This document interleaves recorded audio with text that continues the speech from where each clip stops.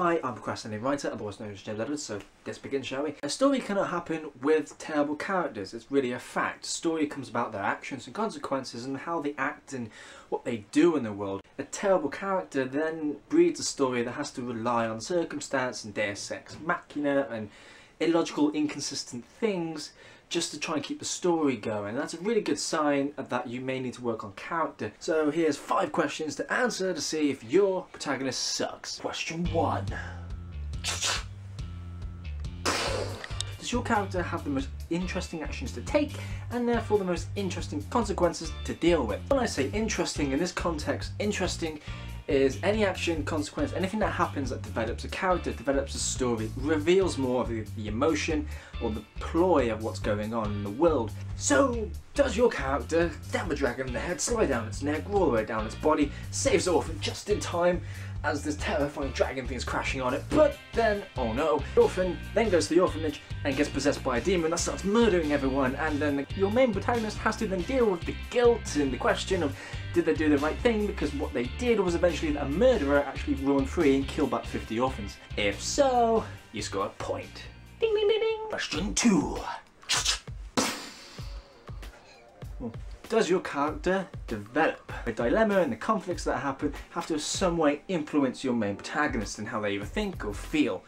They have to react and have emotional and rational responses. So if your protagonist's love interest walks into an Avril Lavigne music video and gets her arse eaten by a shark bear or a bear shark, and your protagonist then beats the shit out of that shark bear shark, and actually throughout the novel it is having an actual effect on that person, then you score a point. Question number 3. Does your character have a compelling motivation? Why does your character do the thing that they do? Is it a compelling enough motivation? Is it a compelling enough reason? Is there other things that they can do instead of taking this one action? Either their motivation makes sense because of either their deep personal beliefs or their emotional state, their personality, or circumstances around them that force them in one direction. Is your protagonist going on an epic quest to save their parents and no one else will because no one else can actually physically do it because they're probably all wheelbound chaired and they're up like a hill, Mount Mordor or something? If so, you score a point. Number 4. Is your character likable? This is kind of a very vague, broad question that we have to ask ourselves, but I find this is probably the best way to ask yourself, is your character likable? Nobody likes bland-faced cocksuckers who are friendly as anything, and nobody likes someone whose favourite pastime is kicking pregnant women in the stomach. No one really likes any of those two extreme characters. I think we've evolved far past the whole cut out good and cut out evil. There's grey in between. The most likeable characters are the ones who have traits that either we want or that we like in people, but they have flaws that balance them out.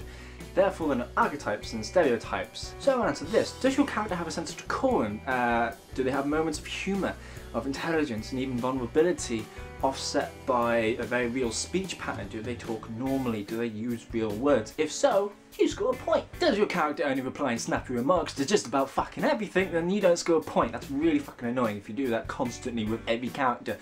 Not everyone is C.K. Lewis, alright? Question 5. Does your character deal with things that we as human beings have to deal with, or deal with things that we as human beings are greatly fearful of ever having to face? Using universal questions and universal fears that we all have at some point in our lives is a very good way of creating timeless characters. Does your character actually deal with something that we either deal with constantly and that resonates with us, that takes up our entire lives, or perhaps they have to deal with something that we fear that we would never ever want to be in? If so, then give yourself a really good point for that one.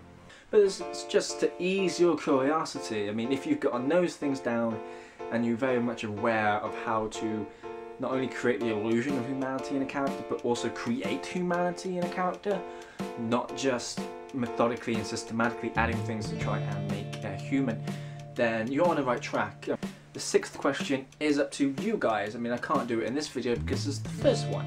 However, in the next video I want to bring back this topic and bring up my most favourite question to ask. It doesn't have to be serious, it can be funny, it can be entertaining, it could be incredibly specific to a genre.